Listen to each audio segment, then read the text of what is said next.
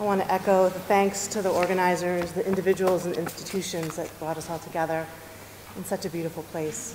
Thank you. Seminole and Muskogee Nation filmmaker Sterlin Harjo's Reservation Dogs, produced for Hulu FX over 3 seasons from 2021 to 2023, is the Indigenous television show that so many of us have been waiting for, with its all-native writer's room, nearly all-native cast, including cast and crew from his own nations, as well as others from the 39 Indigenous nations of Oklahoma.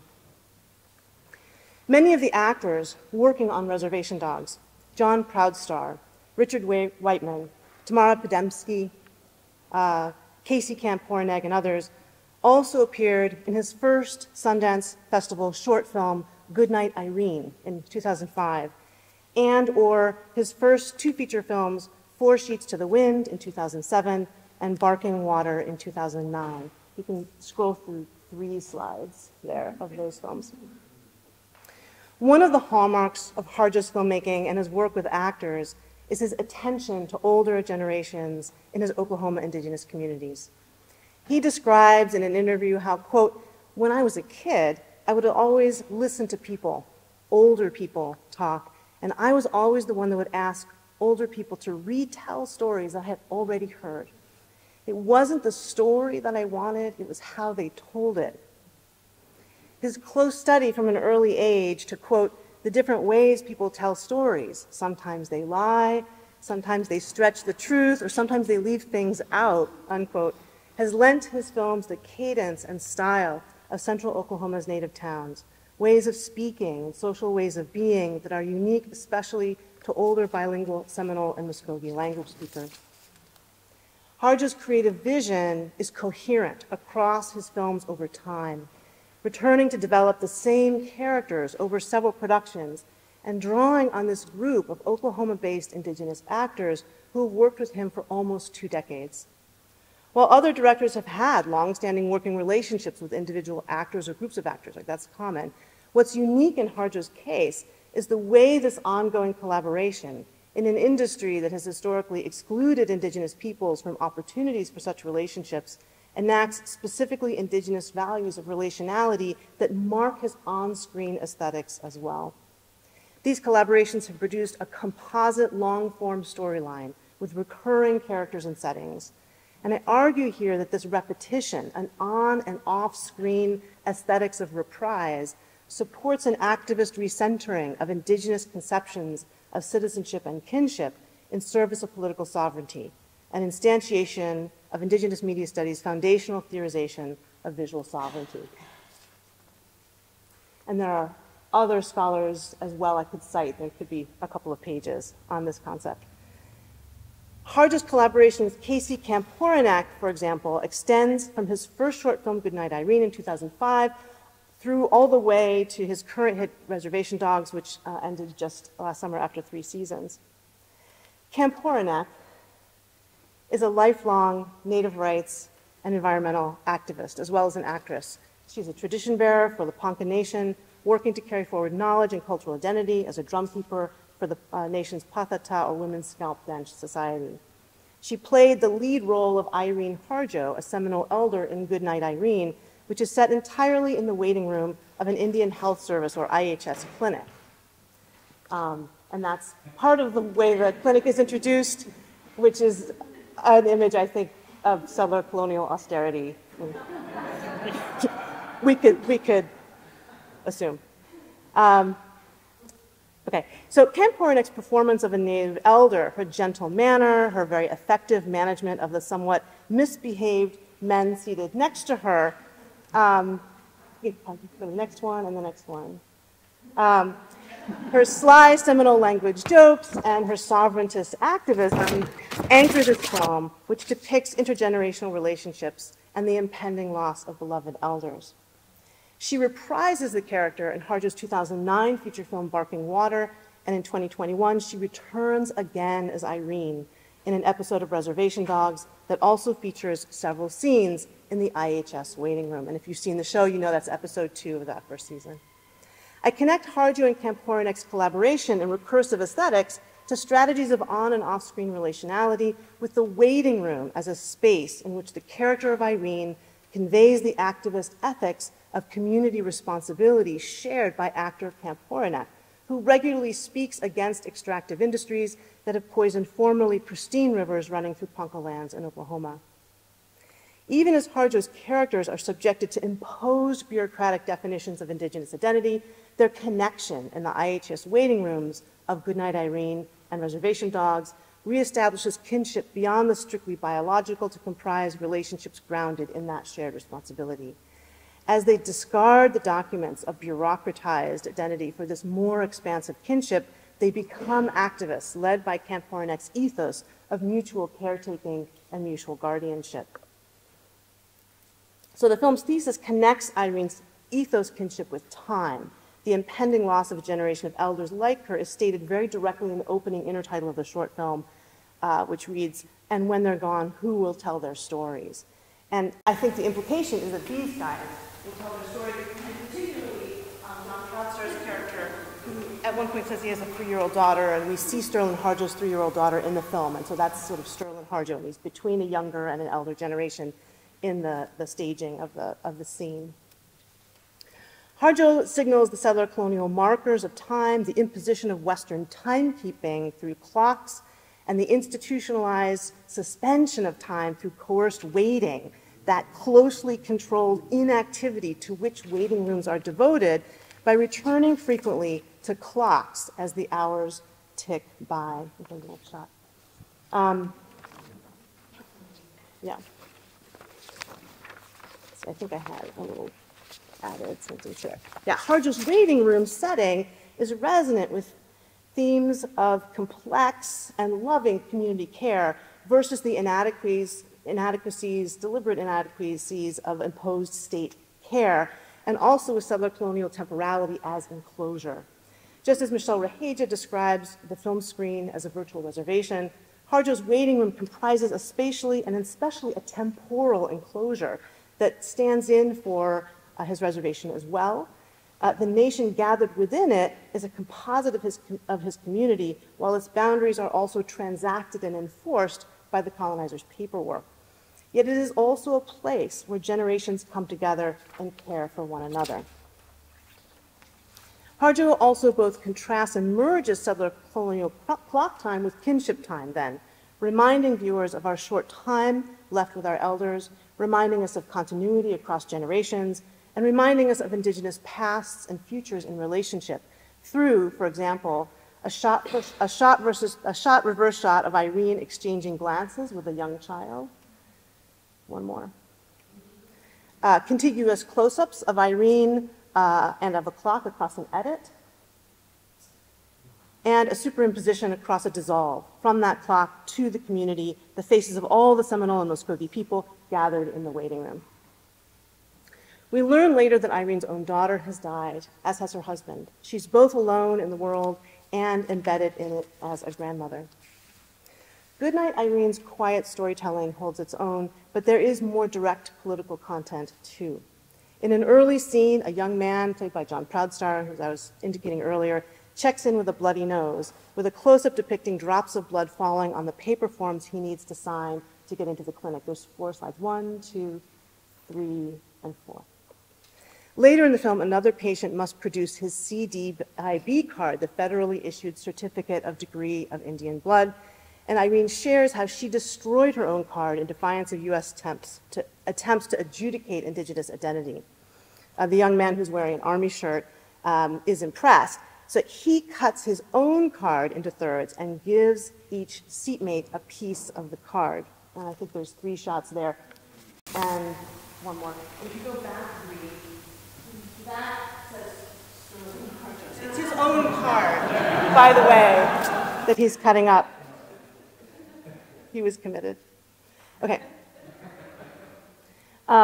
It is both a traditional act of sharing and a powerful political rebuke to blood quantum regimes, which are here interpreted as a racialization and bureaucratization of Indigenous identity and as a form of diminishment aimed at the elimination of Indigenous nations. Indeed, Irene comments contemptuously that if the young man doesn't have his card, that, quote, that means you don't exist. "I burned mine," she adds quietly.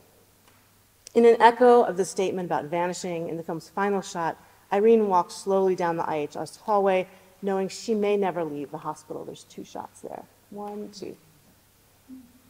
The character of Irene is reintroduced in 2021 in the first season, 2nd episode of Reservation Dogs, which again takes place in the waiting room of the Indian Health Service. The episode picks up where Goodnight Irene left off. Irene is in a hospital bed, and the character, Cheese, Lane Factor, walks past. She hails him as her grandson, although they have never met, and convinces him to help her leave the hospital for home. I think there's about 5 shots of that sequence. 1, 2. One more. Yeah. In addition to the waiting room setting, there are also moments of shot-for-shot reprise of Goodnight Irene, notably a shot of several drops of blood on paper forms, as the lead character, Bear Smallhill, played by Defero Lunatai, tries to get treatment for his bloody nose and encounters the salty IHS receptionist, Bev, here played by the incomparable Lakota performer Jana Schmieding, star of the concurrent series Rutherford Falls for Peacock TV. There's a series of shots here. One more. And yeah. Harjo's style is peppered with homages and shout-outs, but why return to his own work in this way? Not just to the IHS waiting room, but to this precise, close insert of drops of blood on the page from his first short almost 20 years earlier. One more. Oh, yeah, one more. One more. I think I have a lot of slides here. One more. One more. There. Now we're caught up.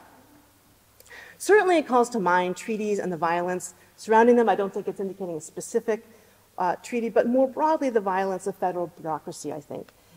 These reprises are different from other of his homages.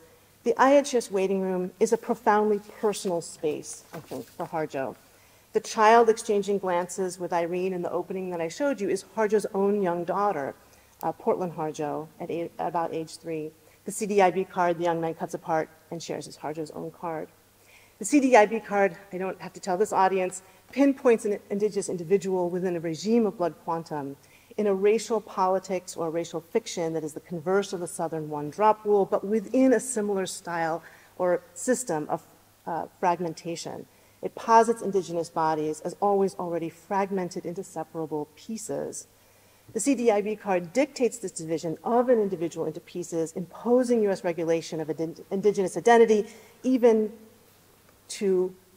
out of existence through intermarriage.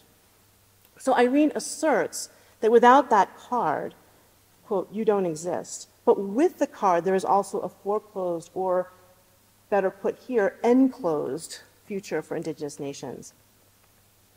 Harjo's images of the recurring drops of blood on Indian Health Service paperwork call out and critique this system through subtle reprise, turning strategies of fragmentation back onto the settler colonial state and into a tactic of kinship building. By cutting up his CDIB card in Goodnight Irene, and especially by giving away the pieces, the young man, a nameless representative of the next generation, demonstrates what he has learned from Irene.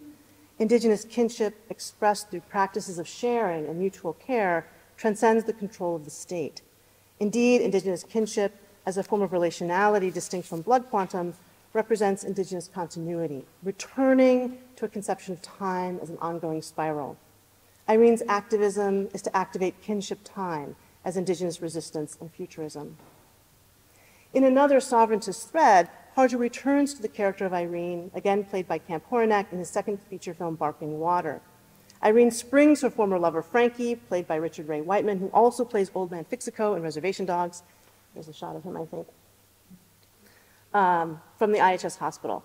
Frankie wants to die at home, reunited with his daughter, rather than alone in the hospital. And the story follows their road trip through Oklahoma's Indian country towards home, with stops along the way. Harjo's visionary eye for his indigenous community's older generations expands screen forms to center indigenous elders as lead characters in genres and themes that so often center white people, young people, such as love stories and road movies. Relationships unfold already freighted with a deep past. Here, Irene and Frankie's story forms a kind of feature-length flashback or backstory to Goodnight Irene. fraught with community pasts, long family relations, and world building. The road itself, we are reminded, is built on what was already, what has always been, Indigenous territory. In this scene, Irene interrupts Frankie's longing for land with an assertion that indeed they are already on their own land. If you go forward, and there's a clip, so you can press play.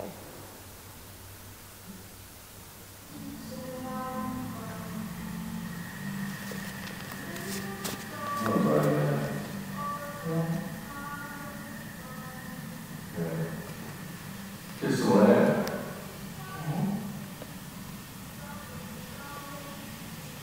You get the land.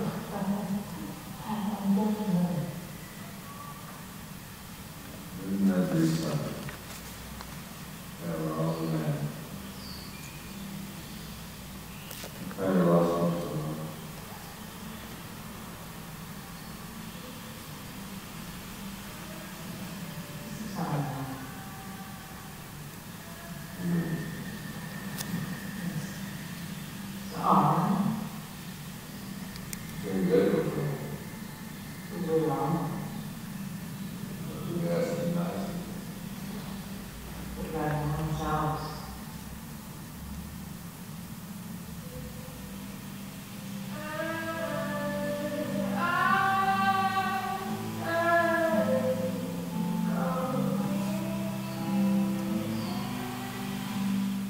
He's sort of saying you don't have to play the settler colonial game of waiting, right? Of waiting and saving and buying. It's right now, the present moment. We are here, it's ours. Indigenous land rights and the current presence of Indigenous peoples on the land, she is saying, exceed the paper regimes of ownership. Those same regimes that decimated Indigenous lands through treaties and their abrogation, through the allotment system, through Oklahoma's notoriously rampant fraud, divesting Indigenous peoples of their land and their rights and self-definition and self-determination. Irene's message confronts U.S. attempts to legislate the composition of Indigenous bodies in paper discourses of blood quantum and private property, asserting instead the power of Indigenous nationhood built not from the individual, much less modular fragments of an individual, but rather from the collective, the Seminole as a people. Cheese's relationship, you can go to the next slide, with Irene, move forward. There you go. Cheese's relationship with Irene in episode 2 of Reservation Dogs is characterized by kinship address. She calls him grandson, despite not being related by blood, and he graciously accepts and eventually returns this relational address and its reciprocal obligations of ongoing care and connection. One more shot. The larger kinship networks of intergenerational belonging that characterize so many rural Indigenous communities are explored here with humor and with immense affection. Everyone on the reservation is your cousin. All the elder women are your auntie or your grandma. Harjo's many stories are one story, composed of many moments of reprise across casting and character storylines, visual aesthetics, and off-screen social relations and practices. These overlaps, recurrences, and continuities across productions reveal a heartbeat of Indigenous sovereignty and activism carried forward not solely by Reservation Dogs' young leads, but also by Harjo's recurring elders, and centrally by Casey Kamporinek's co-creation of the Seminole elder Irene. Muskogee people tell a creation story about how Turtle once had a beautiful, smooth shell, but became conceited and bothered Muskogee women who don't take any nonsense. They smashed his shell into pieces with a corn pounder, and Turtle had to seek help from ants to put the pieces back together. Muskogee scholar Laura Harjo refers to the story when she talks about Muskogee revitalization as a process of singing the pieces back together. Indeed, Sterlin Harjo is assembling the many stories of his community into a powerful and loving tapestry. Thank you.